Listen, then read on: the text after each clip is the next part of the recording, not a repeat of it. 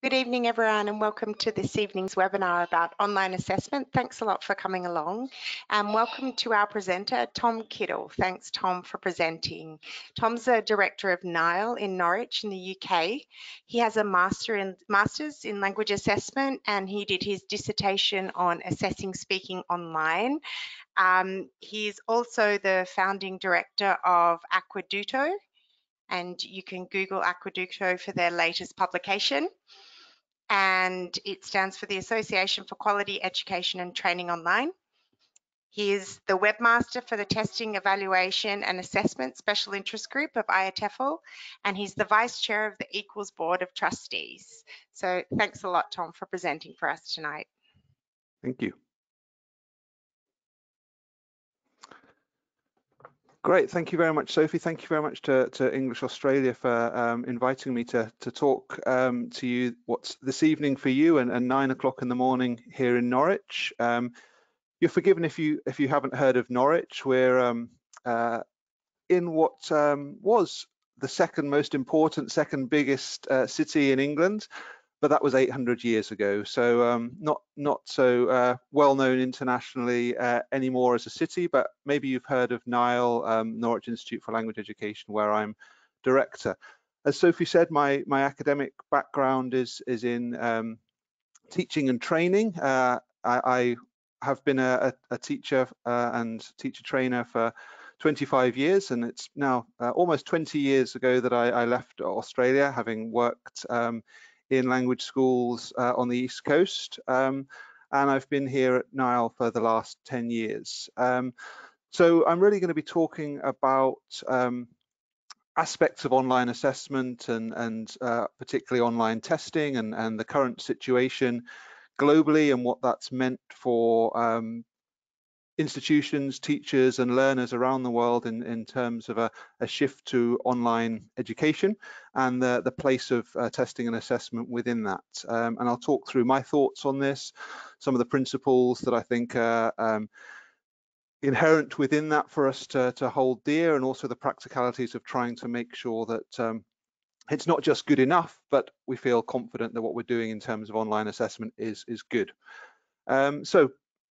The aims that we're trying to cover in the session is really just to address the elephant in the room of should we be testing in a similar or different ways in this current situation, the importance of playing to our strengths, some of those options for delivery of online assessment, the aspect of cheating and managing the temptation for cheating, opportunities for rethinking our assessment approach that this may have given us as a move to online assessment, and that would include thinking about portfolio approaches, thinking about the role of integrated skills, and thinking about assessment that's maybe not fixed in a live time period, but that takes a broader approach to open book and collaborative assessment.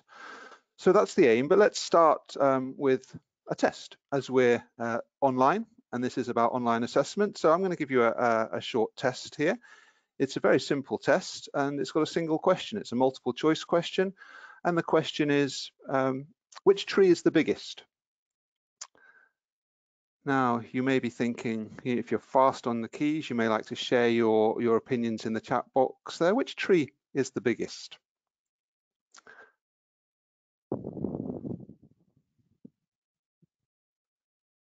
Now, your pauses may be because you're thinking, well, how do I know?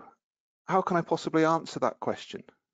Could it be A, perhaps covering the most physical space? Could it be B, the tallest? Could it be C, the biggest girth? Could it be D, the deepest roots? And of course, the only fair answer to this question is it depends. And it depends isn't a bad answer. It just means the question's not very good. We haven't formulated the question correctly. And so the analogy with language assessment here is obviously we need to be making our questions appropriate for the situation we're in, defining what we're trying to find out before we can ever hope to give a realistic and appropriate and accurate measurement. But language assessment is even harder than this. If we defined whether we were looking at tree height or number of leaves on a tree or circumference of a trunk, it would be fairly easy to count this. But language performance, language use, language knowledge doesn't stay still. Perhaps a better analogy than a tree is a swarm of bees, and language grows and expands and can be very compact in particular situations, but can spread out over wide areas. All of these individual items of language knowledge combining and moving and swaying for particular situations, particular language use situations, particular demands of use.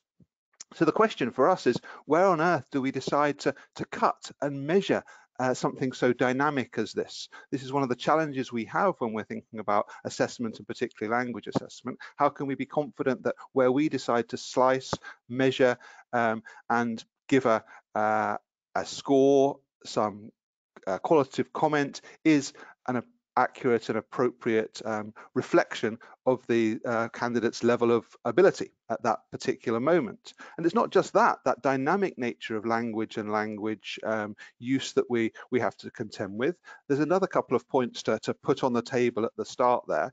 I think encompassed really with these two quotes. The first one you may be familiar with, been attributed to many different people. The one I could find in the literature was from 1963. And it's a very interesting point, this idea that not everything that can be counted counts. There are lots of things that we could measure in terms of language knowledge, language use, language awareness, but do they really count towards the picture of language proficiency that we want to use, we want to apply to a student, we want to be representative of their performance? And perhaps even more important, not everything that counts can be counted. We know the importance in language of motivation, perhaps of aptitude, perhaps of the way in which learner autonomy can be developed and can be taken as part of a learner's proficiency. But can we really count those? Can we put numbers to those things? Can we say, well, your motivations are 5, your motivations are 4? We could try, but are they really reflectable in a testing situation? We know they're important, but how do we take these into account in our general statement of language proficiency and language performance? So we've got that issue of, are we measuring the right things, which those of you who are interested or involved in assessment may be thinking in terms of the construct of what we're trying to measure. And we've also got this other challenge, which is actually it's much more complicated than rocket science. We're trying to describe, when we talk about language performance and language proficiency, very complex dynamic phenomena, and we have to do that in quite a small number of words, because we have to consider the stakeholders who are receiving this number of words, not just the candidate themselves who gets a number or a grade or a statement of their language ability, but other people who might want to use that statement, the university entrance teams, it may be parents in some situations, it may be the school, the institution that's using these statements for the basis of progression or exit or certification. And really, our theories behind language use and language development are incomplete. We're not 100% sure that we're making steps within the industry to understand the neurological processing that happens when we learn a second language, how it combines with our first language knowledge, what the important steps are, what the thresholds might be between moving levels. But we've got all of these challenges that belong to language assessment generally, and in a way those are amplified and multiplied when we think about having to do this in an online context. So with those kind of challenges on the set down as foundations, how do we address those? Well, one of the first things I think we have to address, to be fair to ourselves and to be fair to our learners, is to think about the question of to test or not to test. We know there's massive upheaval globally, there's massive upheaval in social, political, economic terms right now, and there's massive upheaval in terms of education. We're all part of this. We've all had to change very rapidly towards a teaching and learning process that may, in many situations, have been unplanned or have been plans that were in development that have been fast-tracked to offer some kind of service to the learners we're working with.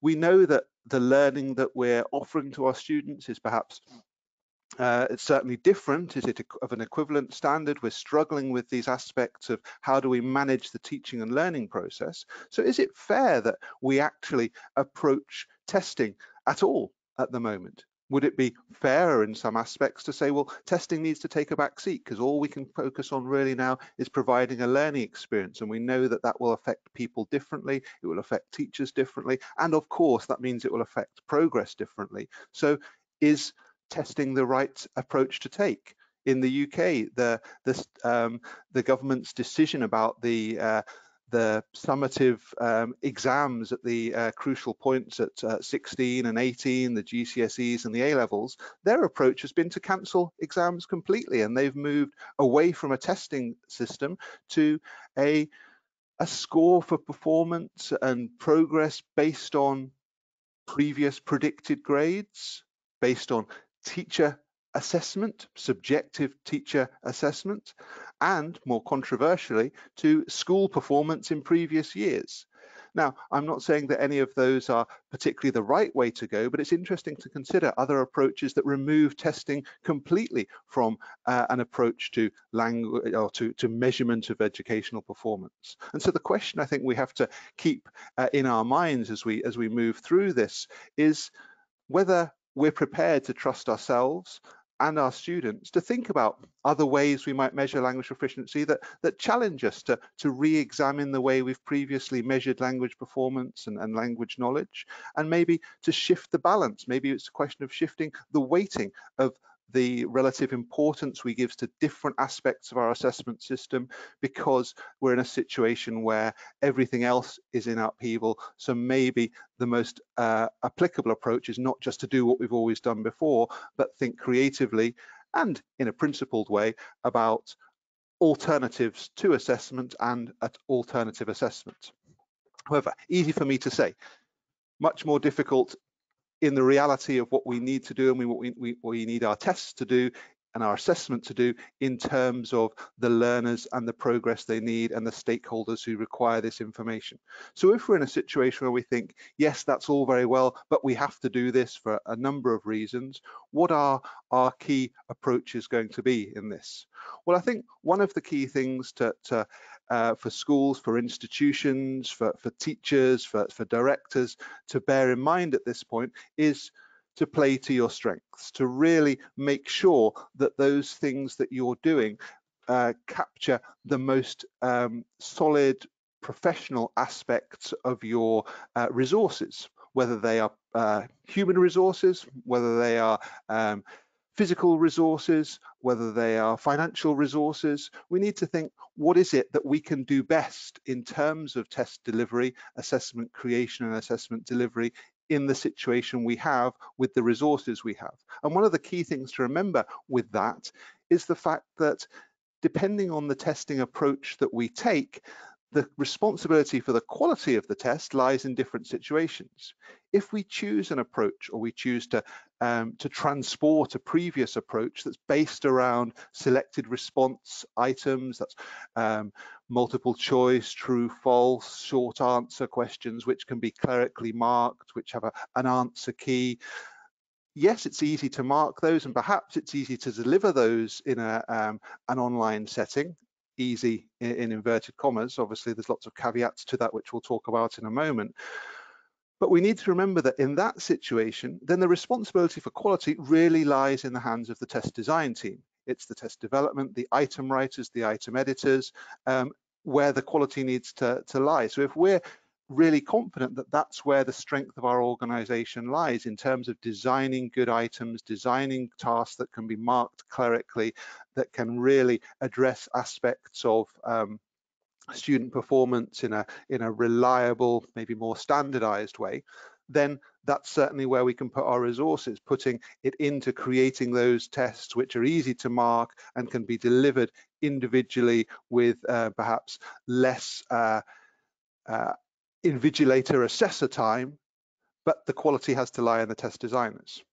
If, on the other hand, the quality in an institution, the real resource lies in the quality of perhaps the teachers, the people who are marking the test, the people who have the expert judgment to assess the performance on a qualitative level, then constructed response tasks may seem the way to go, because in constructed response tasks, so extended spoken tasks, extended written tasks, the main responsibility for the quality of the assessment lies in the hands of the people who are marking those tests, who are using those scales, who are making those qualitative judgments. So we need to make quite an important decision about what are we going to put in terms of resource, and where's our best resource to ensure the quality. Now, I know that English Australia has quality at its heart. It's the first of the nouns in your slogan, in your logo there. So thinking about that quality and where you can put the responsibility for that quality is a crucial aspect of deciding how your assessment and your online assessment is going to look and is going to be operationalized. One of the other strengths that I think we have in this industry, in our sector, is the amount of resource that's out there to relate, to align our testing approaches to. And I think certainly in our context, and I'm sure in your context, the CEFR is probably the number one of those alignment frameworks that we can talk in a similar language, that we can relate our assessment outcomes and our assessment tasks, and perhaps even our assessment approach, the construct that we define as part of our assessment, to something which is international currency and also has this depth of research into it, but also depth of resource in what it is as a set of descriptive scales. And I just wanted to make you aware of a tool which might support you in this endeavor, which is something we've developed at NILE. The CEFR, as I'm sure you know, is this framework of reference which is operationalized in a huge number of descriptive scales with illustrative descriptors at the 6 key levels, and also the plus levels, which have had much more work in them in the companion volume launched in 2018. But how do we process those? How do we extract the ones that are relevant to our context or relevant to our level and relevant to our learners? Well, one of the things that we've developed is a filtering tool for the CEFR, which you can get access to through the NILE membership space. It's a completely free space, but if you could click through and go to the membership area, register, and you'll come to the membership home, and in the bottom left-hand corner there you can see the CEFR filtering tool. And all the CEFR filtering tool is an Excel spreadsheet with all of the descriptors from the new companion volume with filters. So you can decide, I'm interested particularly in all the descriptors at A2+, for example, and I'm interested particularly in the new descriptors that relate to mediation competencies, and so I'm going to filter just for those. So I know that I can take the scales which are focusing on a particular area, whether that's a particular skill or a particular communicative strategy or a particular area of language competence, and we can get those descriptors for the level, so we know that the assessment outcomes we're describing are aligned to all the scales that are relevant, rather than flicking through a 280-page document in order to try and isolate these from individual descriptive scales. So hopefully that's a tool which can be one of the strengths that you adopt as you make decisions about your own assessment process. So we've got the principle of, am I going to take a testing approach that's similar to what I did before? How am I going to transfer that with the resources that I have available? Where does my quality lie in terms of the resources that I have in my institution? What other tools and resources are out there to help me do that in a principled way that's aligned to international standards? And then, of course, we have to move on to the considerations for delivery. What are our options for delivering these assessments in an online space? Well, I think we've really got 4 basic approaches that we can consider as part of delivery of online assessment. Many of you may have taken a shift to online teaching and learning, which is essentially trying to recreate a face-to-face classroom experience by providing a live synchronous space for doing lessons live in much the same way as teacher with a group of students in a live session as you would have done in a face-to-face classroom. But many of you may have already had the capacity or have created the capacity to also look at asynchronous learning and tasks and collaborative activities and activities that learners can do outside the live space which contribute to their learning. If you have, you've probably investigated or repurposed or extended your use of a VLE, a virtual learning environment. And most virtual learning environments will have capacity for assessment as well, whether you're using Moodle or Blackboard or Google Classroom or one of these VLEs. All of them will have some aspect of assessment, whether that's quizzes, whether that's assignments, whether that's some other form of collaborative task tool. Your own capacity may be enhanced and your decisions may be made easier by the capacity that your VLE has. So one of the options for delivery is to say, well, what can our current VLE do?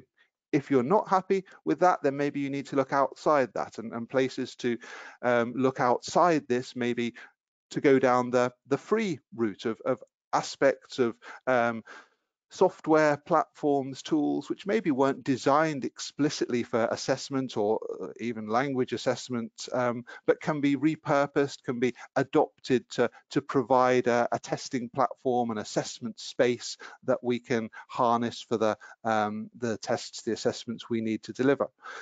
Some of those that we'll be mentioning later, things that are kind of those, I guess, almost ubiquitous Google Drive for many students, very familiar things, using Google Docs, using Google Forms, using those online assessment tools like Socrative, which allow you to create short quizzes, mainly on the selected response aspect. And adapting and adopting those can provide a solution in a situation where you're thinking, okay, I don't have this capacity in my VLE, but I need something to bring in. Of course, there's a development of technical competence inherent in those. I would like to recommend the videos. You may well be aware of these. Russell Stannard's one of the trainers at NILE, but he's got some great videos on lots of different aspects of these free tools, or freemium ones that have a free basis and then a subscription for more advanced permissions. And so the videos there about how to insert video, how to insert audio into Google Forms, for example, very specific videos which guide you to how you can put things into these free third-party tools. You may think there's too little in terms of kind of back office management available in these third-party tools. You may think that actually it doesn't allow you to control students, it doesn't allow you to set the parameters for how they access, or it may put too much responsibility on students in terms of creating their own accounts and their own sign-ins. So you want to consider something that has a bit more testing specific purpose. And you'll probably be aware of different platforms which have been created over the last 10 years to really address this aspect of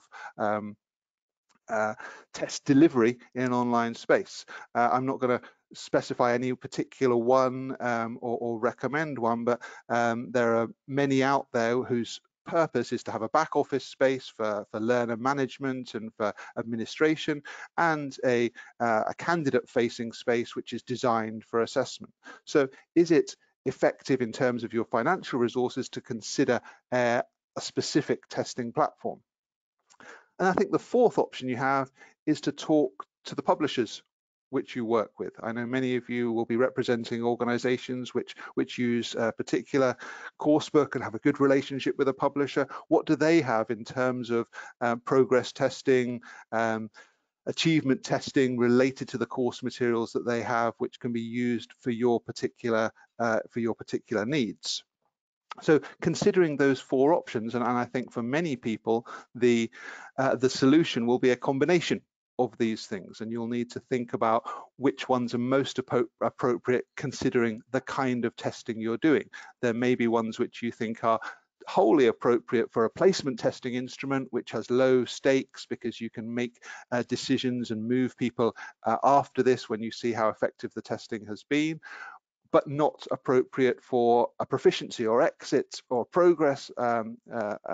progression testing, which have higher stakes and which you need to satisfy requirements of other stakeholders. So the combination of these will very much relate to the type of testing you're doing, from placement to progress to achievement to proficiency to progression. And so it may be that considering all of these will result in your assessment package being quite bespoke for your particular institution. Another thing that we have to consider then is, well, if we're delivering these online, what have we lost in terms of our ability to control certain aspects of the test setting? What do we think is slipping out of our grasp? What's falling through the net? What is it that we aren't able to control in the way we were able to when we had the face-to-face testing possibilities? And we may be considering some of these aspects that actually we value very highly, these kind of 21st century skills of collaboration, of using learners working together to develop their language proficiency, to encourage teamwork and being able to share resources with each other, and at times take a leadership role and at times listen to others. We value in the classroom the idea of peer communication, supporting each other, learning from each other.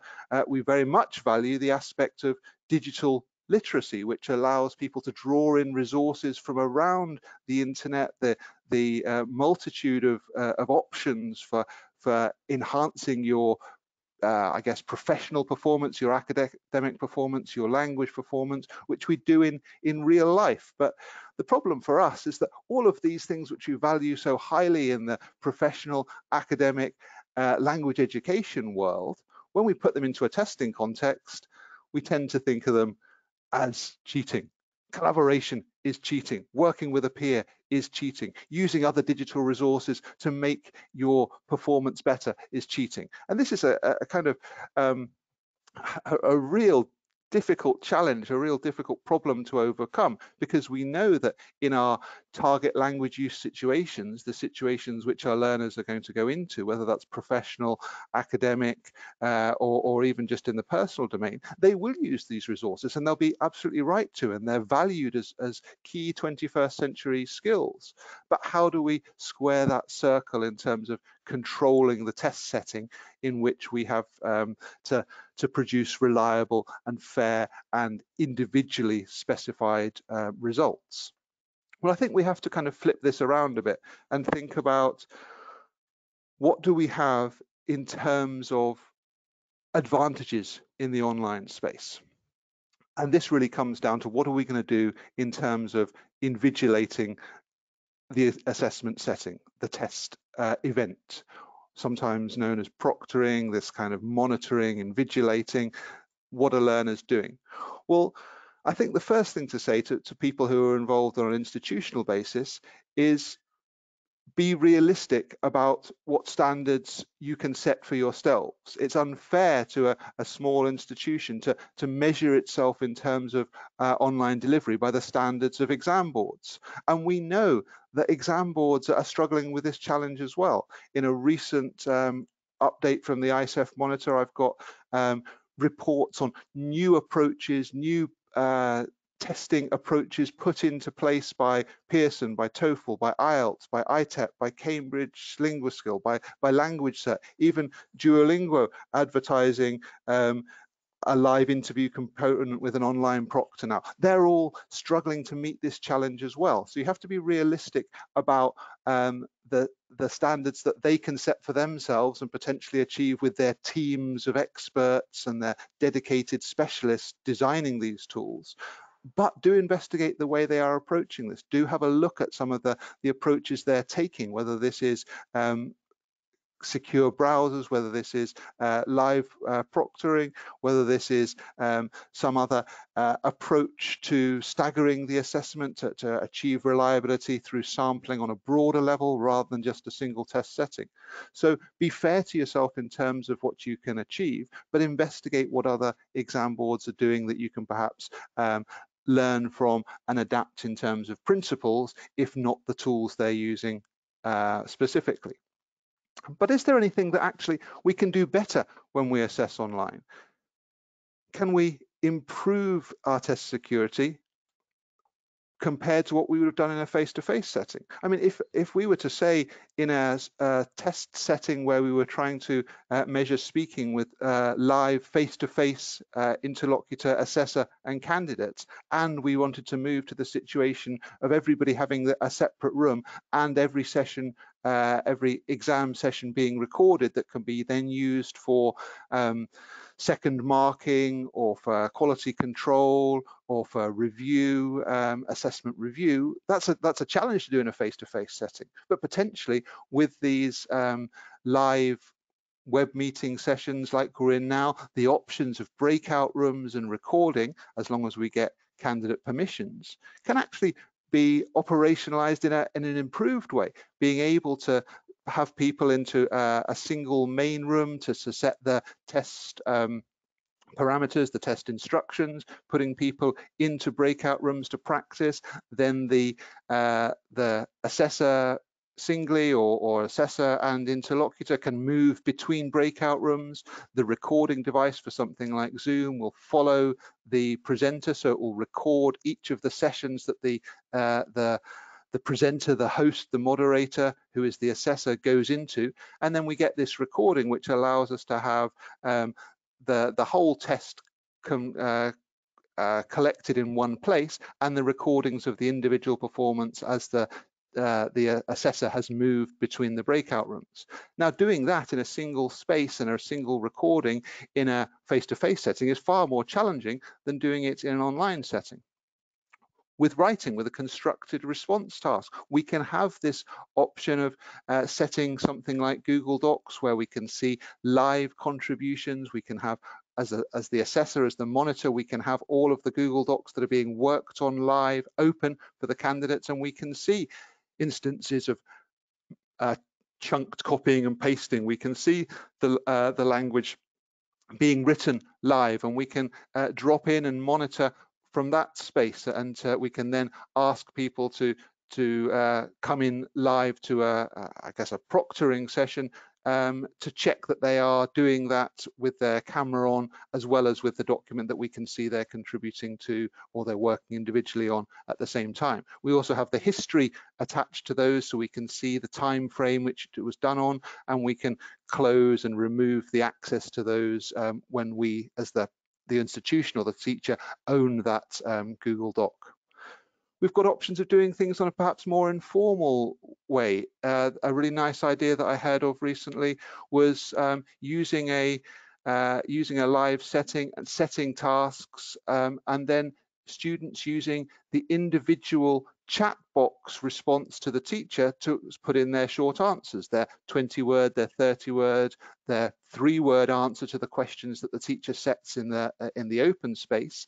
And then the chat can be exported, and then that becomes evidence of the students' responses in a live setting. We've got them in their setting with their cameras on, so we can see it's them working, but the chat, the response, is not shared between each other. It's recorded from their contribution to the chat box, which is exported by the teacher as the assessment evidence.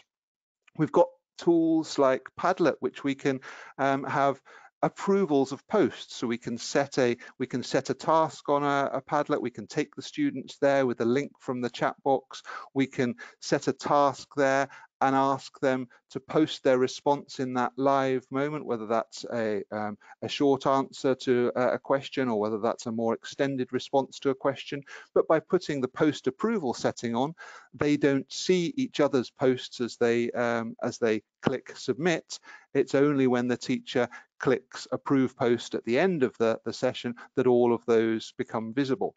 So we've got these different tools that perhaps we can adapt and we can adopt for our setting, which actually make that invigilation something more manageable, something more approachable, something that we can get some confidence that we are monitoring in a live space. We have to consider what's happening in the world behind the webcam. I think there are some procedures that we can put in place if we do want to take the stakes a little bit higher and we want to be more confident about the security that we're establishing there.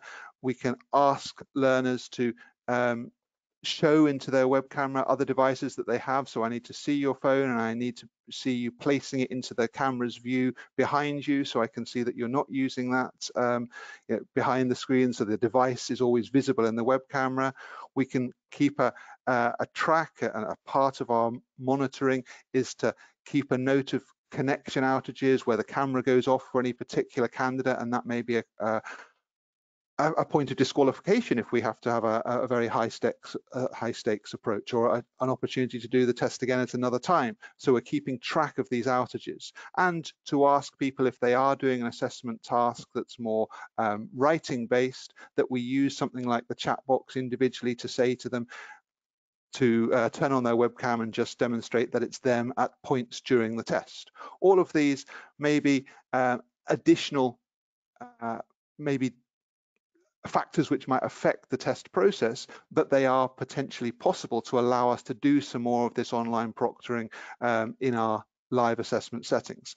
The most important thing to consider is that those procedures are clearly explained from the outset, so that they don't come as a surprise during the test setting for the candidates.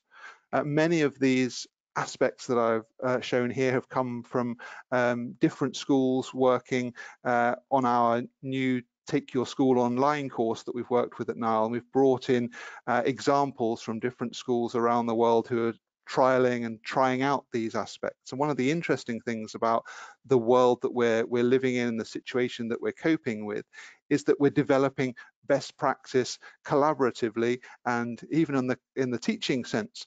The teacher who may have risen to the position of teacher trainer or director of studies because of 20, 30 years of classroom experience is as much of a novice in the online learning world as a teacher who's now actually getting more classroom experience in the online setting than their trainers, than their managers, than their academic coordinators. So we have to harness these aspects of best practice, these innovations, this creativity that comes from our teacher team as well. And the kind of the proof of the pudding of these is in the delivery and in the iteration and in the revision of them. One of the other advantages of the online space is that we can iterate and we can make changes from test administration to test administration, things that work well, things that we want to hold, things that we need to tweak, things that we need to completely reinvent because they didn't work. So I think there are a lot of options that are out there in terms of online invigilation, but you have to be fair to yourself in terms of the standards you set. And as long as you've set those principles out, this is the way we're going to ensure or try to assure test security, and they're clear to the candidates and the learners, then that's a way that you're approaching it in the best way you can. So we do have aspects there if we want to do live testing in terms of a fixed start time and a fixed end time in the kind of traditional examining space. But it's also important to consider the other opportunities that we might have to re-examine or to investigate for the first time other aspects of assessment approach, other alternatives to assessment that we could consider introducing into our assessment approach. Is this an opportunity for changing the way we think about language assessment and measuring language performance? One approach might be to think about portfolio assessment. There are lots of digital tools out there which allow learners to collect, to curate, and to present evidence, whether that's evidence of progress or evidence of performance, whether that's a criterion-based portfolio where everybody submits the same kind of thing, or whether that's a showcase portfolio where students present their best examples of their work. Lots of ways we can collate and curate these with individual spaces for each student, which can form part of a broader measurement of language performance, and something that's potentially more useful, more usable beyond the immediate educational setting. Collecting evidence of your oral performance, of your performance on video, of your written performance, of your test results, of your responses to particular listening tasks, of reading that you've done and your responses to that in a single digital space actually forms a very powerful tool, not only for demonstration of your ability to an external stakeholder, but also for measuring your own progress and developing that kind of learner autonomy in terms of self-assessment and seeing where the strengths are, where the progress has been, and making concrete that's something that's often quite ephemeral in the classroom setting. It's very hard to track your own spoken performance when you're in a classroom setting and it's performed at one time and the teacher gives you a mark, but you don't have it concretely. This may be a way to actually capture some of that performance evidence that you can use and revisit, and you can use for all sorts of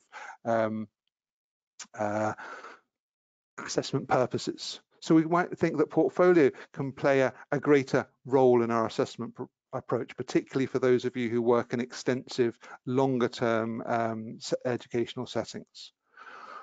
We might also want to revisit the concept of measuring integrated skills rather than separating this language skills out into 4 separate skills to be measured independently, and to measure the kind of enabling competencies of grammar and vocabulary separately.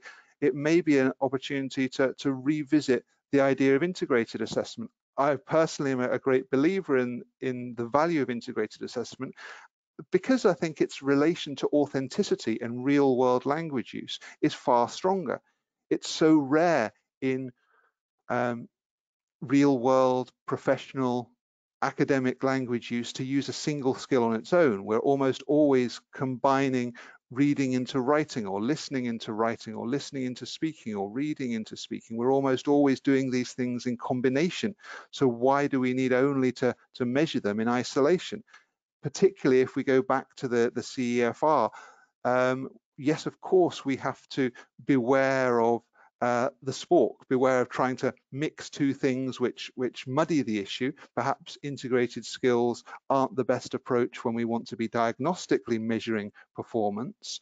But if we're able to think about language proficiency in terms of language use, then there's so much resource in the new companion volume of the CEFR, which asks us to think about language in terms of integrated skills and the way that they relate to real world use. You can see some I've taken from just a couple of scales at B2 here, that the CEFR now describes integrated language use as specific language outcomes, can make accessible for others the main contents of a spoken or written text by paraphrasing in simpler language. So inherent in the description there is the construct of listening into speaking or listening into writing, or reading into speaking or reading into writing. So we can actually align our integrated skills approach to CEFR descriptors, as well as kind of maybe a more traditional approach which says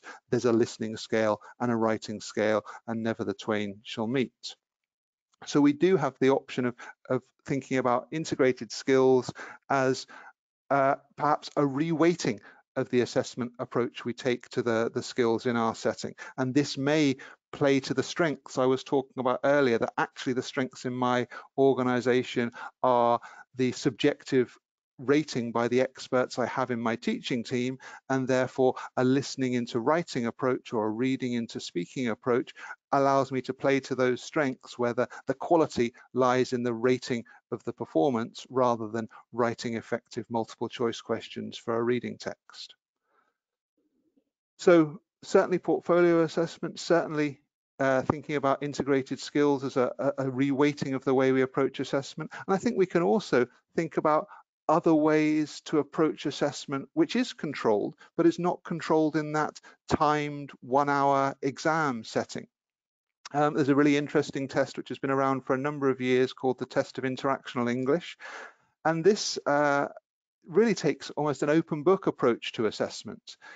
It says that preparation for task performance is part of the testing construct. And so if you look at the preparation approach for this test. It says, how do I prepare? Well, you do 3 tasks and record them in your journal, in your logbook.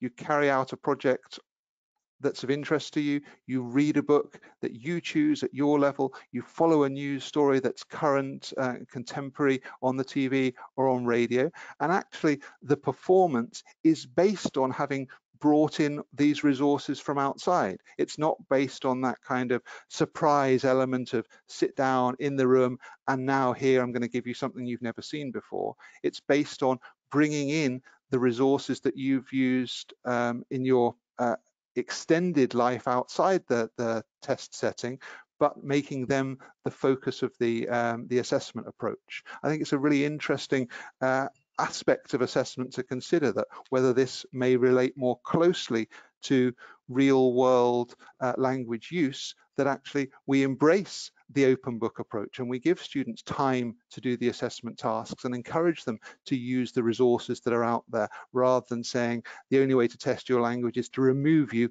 of any of the scaffolding, any of the support that you'd have in the real world. So I think we can consider project-based assessment, more open book assessment, giving students 24 hours to respond to an assessment task using the external resources, and where we're perhaps lowering the reliability of the test security, we're raising the authenticity and the validity of the construct we're measuring there. Another approach will be other ways we can revisit collaborative tasks. We know that 21st century skills are important in the workplace. We know they're key academic competencies. Is there a way that we can broaden our assessment approach to include learners working together on a piece of work that's performed? We know that tools such as Google Docs record who's contributed what to a created piece of work, for example. Is this something we can embrace and have as part of our measurement approach in an online setting? These digital tools perhaps offer more consistency of measurement of the different contributions in a collaborative task than putting learners around a desk and coming back for their presentation an hour later. So all 4 of these ways of approaching assessment may be worth consideration in a broader approach to assessment given the situation we're in. What I think we do need to remember is that whatever we choose, our learners will surprise us. There's nothing quite as, I guess, demoralizing as a language teacher or a language tester than setting out something which you think is going to be the right way and the best way to measure learners, and then receiving answers which totally confound your expectations and which think, how on earth did they get to that from the task I thought I'd set? What the clarity you thought you had in your design doesn't come out in the delivery. One of my favorite ones of these students thinking outside the box, a nice clear statement to try and get the historical knowledge required in the measurement of this test. Where is the American Declaration of Independence signed? Put this into a live exam. What does the student respond? At the bottom. So students will always confound us, but this again is one of the advantages of online assessment, being able to be iterative, being able to revisit, being able to revise the assessment approaches we take, and again, doing this collaboratively. And I think you as a community with your assessment SIG in English Australia, sharing best practice, talking about what works well, sharing your experiences as we all face this challenge are some of the crucial things that we can do as a kind of education community to face the challenges that are on us at the moment. The ideas that I've shared here have come from a number of spaces, a lot of work that we've been doing at NILE, my own experience of assessment and measurement and language education, but particularly from a new Take Your School Online course that we've developed, which has a particular unit on assessment and certification. We run this course every month. The June one is in full swing and is full in terms of participants who are school managers, school owners, school directors, language university preparatory program managers, just getting to grips with the collaborative approach to best practice in online teaching and learning and assessment. And also there are specific courses from NILE on testing and assessment as part of our summer and autumn courses. Some of the things that I've shown you today would include our Take Your Teaching Online course, which is a course for teachers, teaching them how to get to grips with the new world of online teaching and learning, including ways of measuring progress and performance. And that's a really short self-access course, Take Your Teaching Online. And also hopefully you'll be able to find some of the resources in the NILE membership home applicable to you, not just the CEFR tool which I showed you earlier, but a free text analyzer tool for looking at the way your texts are composed in language terms, a load of different activity cards if you're a teacher trainer, if you're a teacher, all sorts of great activities which work, and a glossary of hundreds of terms in our field which are defined, exemplified, and which have further reading for each term if you're taking on a more academic role or qualification at the moment. So there's loads of resources there from NILE, and I hope this session has been one of them which has given you some food for thought, maybe confirmed some beliefs you had, maybe challenged some ideas you had, and hopefully given you some inspiration to go on and meet the challenge head on that we're all facing at the moment.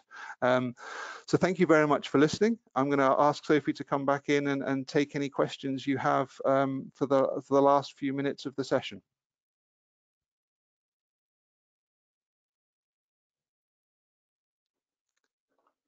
Great, thank you so much for that, Tom. Yeah, and if people can just type their questions in, if you have any. So the first question that's come through, someone's asked if you can outline the Padlet post-approval setting writing activity for testing that you described. Yeah, okay, so I'm assuming that you're in some way aware of Padlet as a tool. It's a kind of might be described as an infinite digital canvas. So it's a space on which you can create a digital canvas and you can own that as the teacher, and you can give the link for that to your learners. Now, in a teaching and learning setting, Padlet is often used for collaborative contributions of digital content. You can post into that video, you can post into that audio, you can post links, you can post documents, but you can also write. Now, one of the settings in Padlet when you're the owner of the digital space is to check the box or click the slider which says require post approval. And that means that only the teacher will see the posts which are put onto that digital space by the students. One of the challenges is when we're doing something live and it's a shared space, as soon as one student posts an answer, everybody can see that answer and copy it. So if we have as the main content of a Padlet digital space the task or the question, then learners can see that question, type or in an audio file record their response to that, click submit. Whereas normally that would go in and be visible to everybody who has the link, it actually just sits on the teacher's screen with a little button saying approve. So all the teacher needs to do when they've collected those is to end the Padlet session or not click approve until after they've taken the link away from public viewing, and then click approve, and then all of those responses form a digital canvas with each individual's response visible. And then you can use that for formative feedback. You can then invite the learners to see it again and to see everybody else's response once you've approved them, and you can use that for formative feedback or remedial work on particular areas. But because it's an infinite canvas, it can expand to take the responses of as many learners as you have. Okay, great. Thanks for explaining that process. Someone else has asked how you can see students writing on Google Docs. Okay, so when you're the owner of a Google Doc, you are able to see who's contributing in real time. Okay, so we would need to create a Google Doc for each of the learners in an assessment. Let's assume we're doing this as individual rather than collaborative assessment. So we create a series of Google Docs. The link is then individual to the candidate. They get the link just for their doc. The doc is owned by the teacher. And then as the students are doing the task in a timed setting, the teacher can flick between the documents and see the language being produced in real time. It's like being able to walk around a classroom and look over students' shoulders as they're performing a writing task. But we also have the history of that. So you can see that if there's a chunk of text that's been pasted in one big block, then that's possibly been copied and pasted from somewhere else. And you can also measure expectations of time taken from your knowledge of students to see if they are able to respond to the task in real time rather than with taking much longer to do a task than they would in a non-assessment setting. One of the schools which is doing this talked about it on our Take Your School Online course, and they said actually it really does measure up with expectations of learner speed of writing. Being able to see this and being able to know the student who's contributing to it and flicking through those docs is a really effective way of seeing that students are doing the writing in real time as we speak. And of course, if we add to that the fact that they may have this as a link open while in a live meeting session, so we can also have that proctoring of their face on the screen. It's a kind of combination of we can see what they're writing at the same time as we can see them writing it. Okay, great. So someone's just asked if the same Google Doc approach would work using a shared Office document.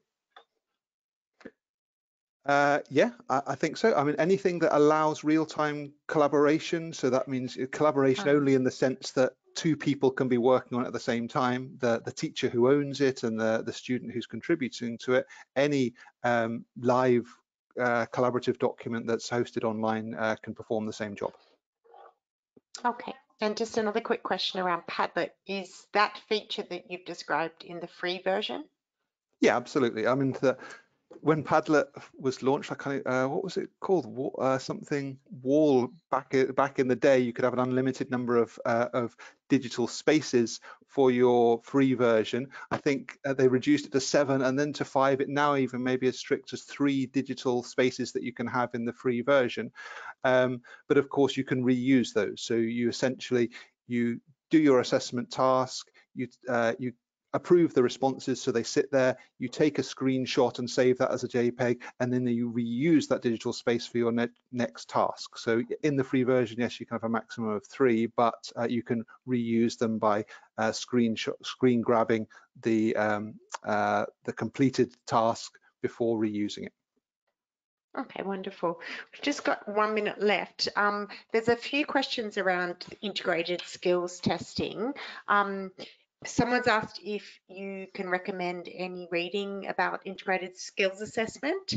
And then somebody else has asked if you have a particular approach that you'd recommend for integrating integrated skills assessment online.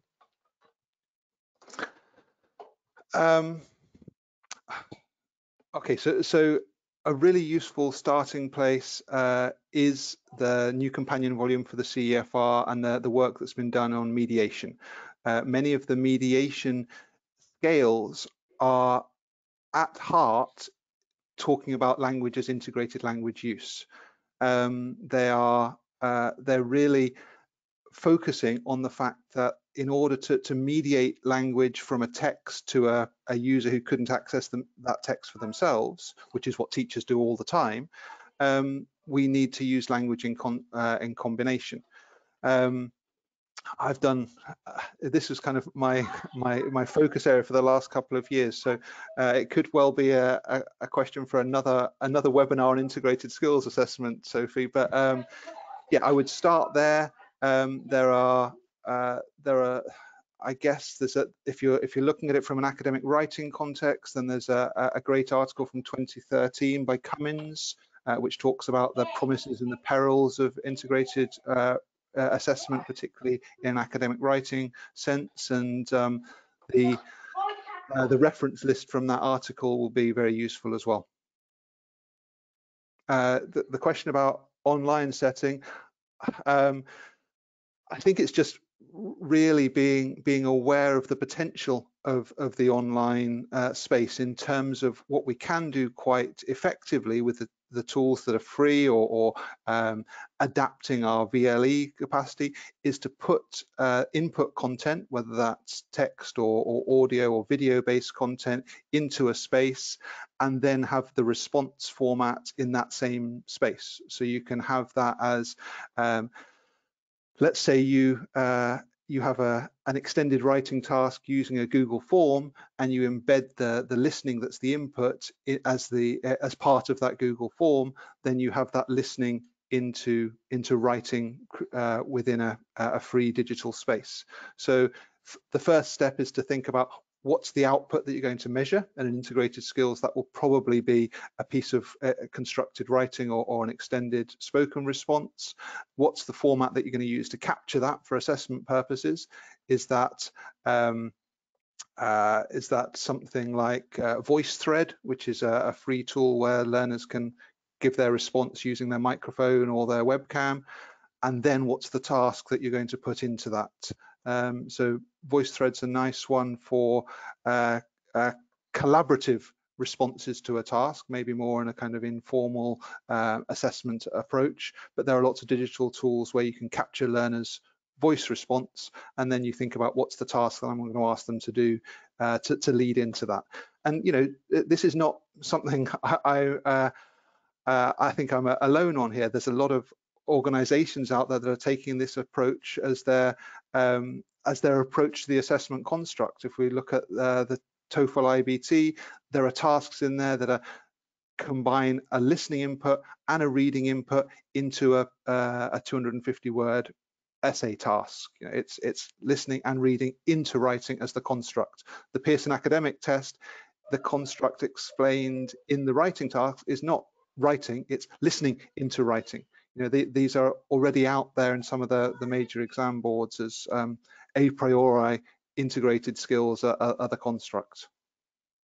I'd go so far as to argue that in real world language use, are there really any times in which we write or speak without having any input from some other source beforehand? It's very rare to be in a situation where someone just says, okay, I'd like to talk for 2 minutes, without any background. And so I think there's a lot of authenticity in integrated skills. Yeah, I'd agree with you for sure. Okay, well, it's time for us to finish up. Thank you so much for generously coming and presenting and answering all of our questions as well. It was a really informative foray into a host of issues about online assessment. I thought it was particularly interesting to look at the advantages of online testing and also consider some of the opportunities that COVID-19 has given us to reconsider a perhaps broader approach to assessment. So thanks everyone for coming. Thank you for the invitation, Sophie. Thank you again, Tom.